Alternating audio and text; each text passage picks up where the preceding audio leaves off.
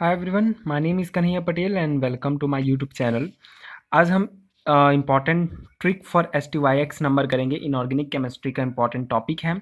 इससे पहले हमने बॉन्डिंग किस प्रकार बोरेन की बॉन्डिंग के हिसाब से हम STYX नंबर निकालते थे, ये मैंने वीडियो बनाया है। इसके ऊपर आप प्लीज़ जाके लिंक चेक कर सकते हैं और वो वीडियो पहले देख सकते हैं। ये है ट्रिक है फॉर STYX नंबर निकालने के लिए। जो मेन प्रोसेस है हमारा वो स्ट्रक्चर को देख के हम STYX नंबर निकालते हैं, परंतु यह जो ये जो है ट्रिक है STYX नंबर निकालने के लिए, जिसका आप बिना स्ट्रक्चर के आप किसी भी बोरेन कंपाउंड का STYX नंबर निकाल सकते हैं। तो देखते हैं, स्टार्ट करते हैं। पहला एग्जांपल है हमारा B2S6 डाइबोरेन लेते हैं। इसका आप STYX नंबर बिना स्ट्रक्चर कैसे निकाल सकते हैं।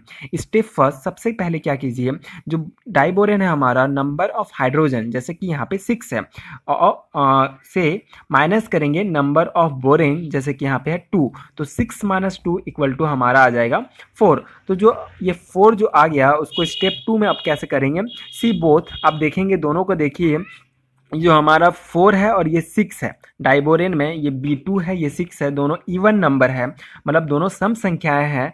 तो ये जो 4 है, तो इसको जो क्या करेंगे आप इस तरीके से तोड़ेंगे कि इवन नंबर दो इवन नंबर में बराबर बढ़ जाए। ठीक है, समझ लिए। देखिए, पहला स्टेप तो आप ये करेंगे कि 6 से 2 को जो H जितना भी हाइड्रोजन होगा उससे जितना भी बोरोन होगा उस बोरेन होगा उसको दोनों को घटा देंगे तो आपको एक संख्या प्राप्त होगा।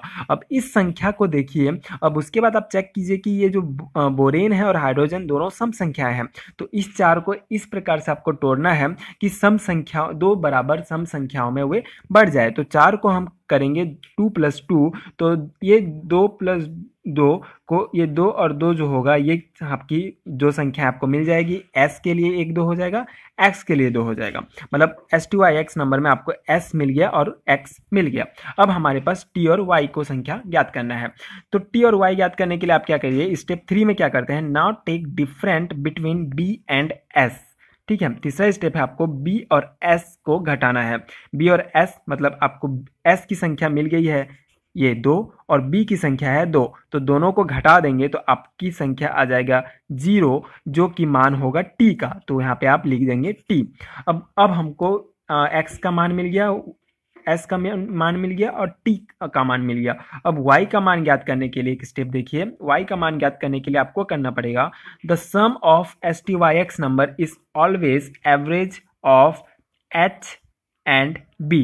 हाइड्रोजन और जो बोरेन होगा हमारा, हाइड्रोजन और बोरेन का जो है एवरेज होगा, जैसे कि यहाँ पे हाइड्रोजन और बोरेन का जो सम ऑफ टोटल, तो ये मतलब जितना भी STYX नंबर का जोड़ने से जितनी संख्या प्राप्त होगी वो बराबर होगा ये हाइड्रोजन और बोरेन के एवरेज को जोड़ने से। जैसे कि हाइड्रोजन 6 है, बोरेन 2 है, दोनों को अगर जोड़ के एवरेज निकालेंगे तो हमारा 4 आएगा। तो ये 4 किसके बराबर होगा, इन चारों संख्याओं को जोड़ने से जो संख्या प्राप्त होगा वो भी इसके बराबर होगा। तो देखिए, यहाँ पे हमको अभी तक 3 संख्या प्राप्त है, 2 0 और 2, तो इसको जोड़ेंगे तो हमको 4 प्राप्त हुआ। मतलब यहाँ पे इसका एवरेज भी 4 है और इसको जोड़ने पर 4 प्राप्त हुआ। मतलब अब Y के लिए हमारे पास संख्या नहीं बची है, तो उसके जगह हम 0 यूज़ कर सकते हैं। 0 लेंगे तो Y का मान यहाँ पे 0 हो जाएगा। मतलब तीसरा संख्या Y का संख्या ज्ञात करने के लिए आपको इन दोनों का एवरेज निकालना पड़ेगा। अगर वह 4 है और इनको सबको जोड़ना पड़ेगा, वह 4 है, दोनों बराबर हो गया, मतलब कोई और संख्या 1 लेंगे तो 5 हो जाएगा, जो कि सही नहीं होगा। तो इसीलिए हम यहाँ पे 0 यूज़ करेंगे। तो इस प्रकार हम STYX नंबर जो है इस ट्रिक की सहायता से निकाल सकते हैं। इसका एक और एग्जाम्पल से आपको बताता हूँ। इसको मैंने सिंपल तरीके से निकाला है। टेट्राबोरेन B4H10 जो टेट्राबोरेन है हमारा, इसका STYX करने के लिए हम सेम रूल फॉलो करेंगे। सबसे पहले इसको इससे घटा देंगे, H को B से, तो आएगा 6 संख्या। अब दोनों सम है तो 6 को सम में तोड़ना है हमको, तो डिवाइड इन सम नंबर 4 + 2 हो जाएगा।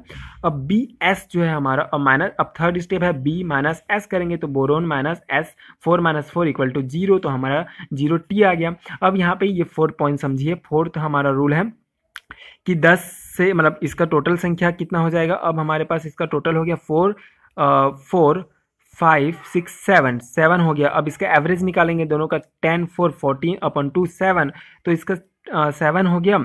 अब इसका टोटल संख्या ये, हाँ ये हमारा यहाँ पे 7 नहीं हुआ है, 6 हुआ है अभी तक, क्योंकि अभी हमको x मिला है, t मिला है और s मिला है, y नहीं मिला है, इसलिए इसका संख्या हो गया हमारे पास 6 है अभी तक। ठीक है, तो 6 है और हमारा टोटल 7 है होना चाहिए, तो एक हमारे पास बच रहा है, तो एक का मान y के जगह होगा।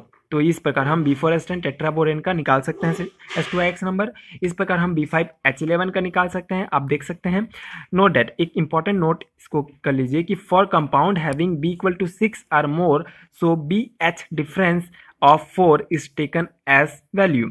अगर कंपाउंड में B6 से ज़्यादा होता है, B5 है यहाँ तक, B6 से ज़्यादा होता है तो BH डिफरेंस जो होता है हमारा, उसको जो है 4 मान लेते हैं। एस वैल्यू के लिए हमेशा 4 ले लिया जाता है, जो इसका जो अंतर होता है उसको 4 मान लिया जाता है। ट्रिक है ये, आप उसी सिस्टम से निकालेंगे तो भी बनेगा, ये याद रखने की ज़रूरत नहीं है, लेकिन इसको याद रखेंगे तो आपको थोड़ी सहूलियत होगी। जैसे कि B6 से ज़्यादा वाला ये एक है, हेक्साबोरेन का एग्जांपल है, तो उसी प्रकार आप 10 में 6 घटाएंगे तो आपको 4 मानेगा, तो इसको एज इट इज यहाँ ले सकते हैं, एज इट इज ले सकते हैं। हाँ कोई सॉरी, ये नोट याद रखना पड़ेगा, यहाँ पे इसको एज इट इज 4 ले लेना है, इसको 0 लेना है। यहाँ पे आपको डिवाइड करने की आवश्यकता नहीं होगी अगर B6 से ज़्यादा संख्या होती है, बाकी रूल वही होगा, B से X 2 आएगा, इसको डिवाइड कीजिए जितना संख्या है, उसके बाद जो बचेगा वो 2T का मान आ जाएगा। इस प्रकार आप हेक्साबोरेन का भी निकाल सकते हैं।